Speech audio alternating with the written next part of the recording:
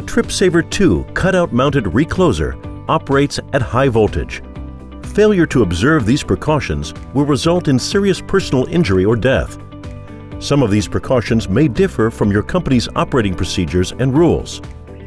Where a discrepancy exists, follow your company's operating procedures and rules. This video is intended to be used in conjunction with a written instruction sheet included with your product or found online at S&C.com. The TripSaver 2 is a single-phase cutout-mounted recloser used to eliminate unnecessary permanent outages. It sits in an S&C fuse cutout mounting and recloses several times to clear a transient fault. If the fault is persistent, the TripSaver 2 recloser locks out and drops open just like a fuse, providing a visible gap for safety and easy identification.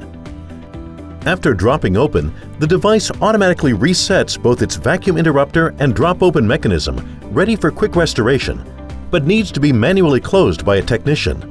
There must be at least 4 amperes of load current flowing through the TripSaver 2 unit to power the control up from its sleep state. Once powered, the control can stay on as long as the current doesn't fall below 1.5 amperes. While in its sleep state, the TripSaver 2 unit will still respond properly should a fault occur. S&C offers a 15 kV and a 25 kV unit. Although they are different sizes, the installation process is the same. Follow these steps to install a TripSaver 2 cutout-mounted recloser. Handling. A complete TripSaver 2 for a new installation consists of 2 shipping containers. They include a TripSaver 2 device and an S&C cutout mounting with miscellaneous mounting hardware. Do not drop a TripSaver 2 recloser or subject any of its parts to undue stress during installation. Only remove a TripSaver 2 device from the carton when it is ready for installation. Cutout mounting. Always follow your company's personal protective equipment guidelines when working with TripSaver 2. To ensure proper performance, TripSaver 2 units must only be installed in a current production R10 or R11 S&C provided Type XS fuse cutout mounting. Make sure the cutout mounting is properly installed and that electrical connections are made according to your company's guidelines. Installation. With gloved hands, insert the TripSaver 2 recloser into the mounting and guide the trunnion into the hinge of the cutout mounting.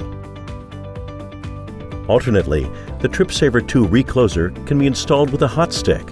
Insert the curled prong of an S&C Talon handling tool or the distribution prong into the lifting eye of the trunnion and raise the TripSaver 2 unit into the mounting. If a Talon tool is used, rotate the hook stick counterclockwise 180 degrees to disengage it. Operation. With TripSaver 2 in the mounting, you can use a rigid hot stick to manually close the device from a bucket truck. In some cases, with proper training, an extendo stick may be used.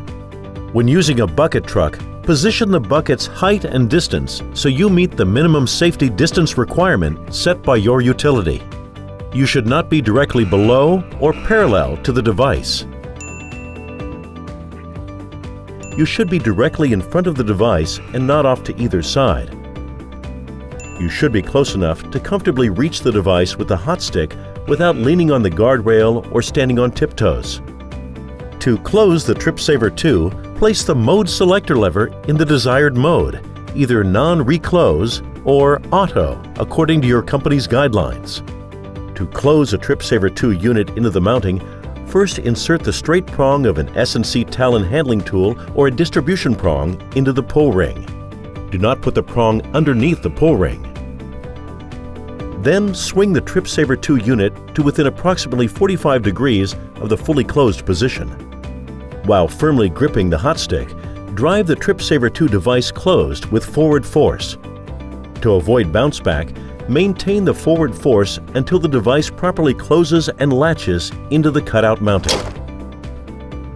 Disengage the prong from the pull ring, taking care to avoid pulling open the TripSaver 2 recloser.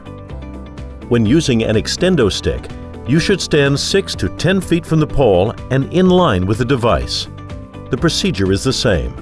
To avoid bounce back, Maintain the forward force until the device properly closes and latches into the cutout mounting. Do not use the curled prong of an S&C Talon handling tool to close a TripSaver 2 recloser.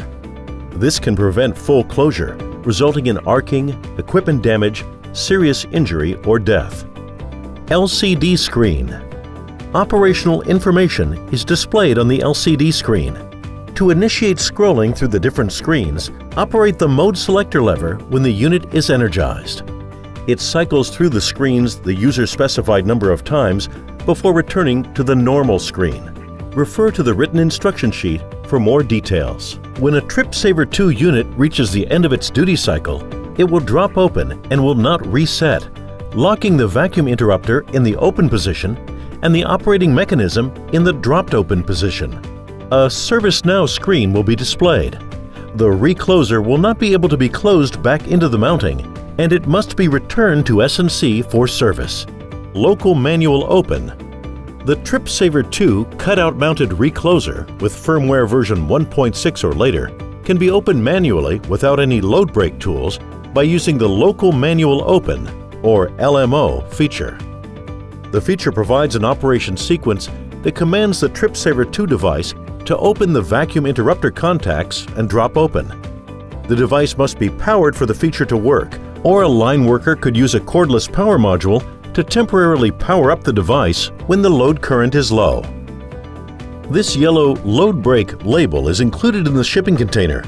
It is intended to be used to indicate that Local Manual Open has been enabled on the device.